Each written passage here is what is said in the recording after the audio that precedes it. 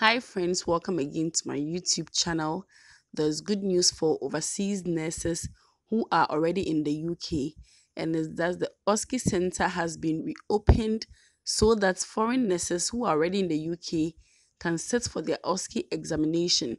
Also, if you are planning to take your CBT exams, the NMC of UK is now operating, so you can go ahead and cross-check from your country's Pearson's View Center.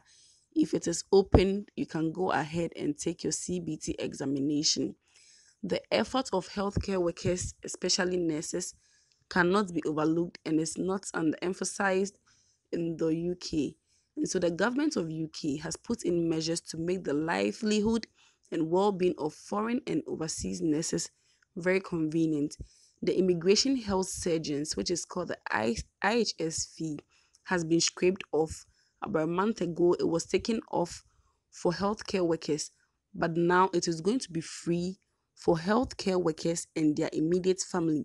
And so you, your spouse, and your children who are under 18 who are moving with you to the UK or already in the UK with you are also not going to pay for this IHS fee. The Prime Minister made this known and is going to take effect immediately. And also, the visa application fee is going to be reduced for healthcare workers who are going to move into the UK from this time on. Further details will be provided.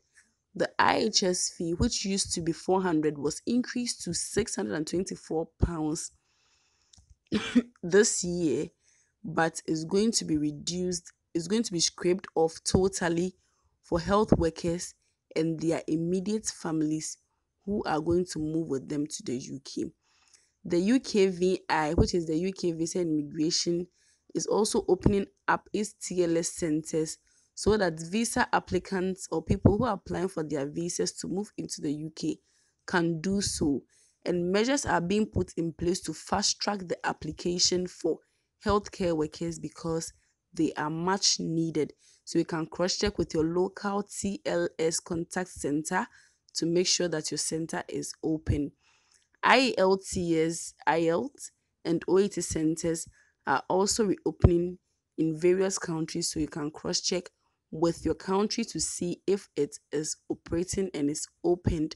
However, the band scores remains unchanged. Thanks for watching.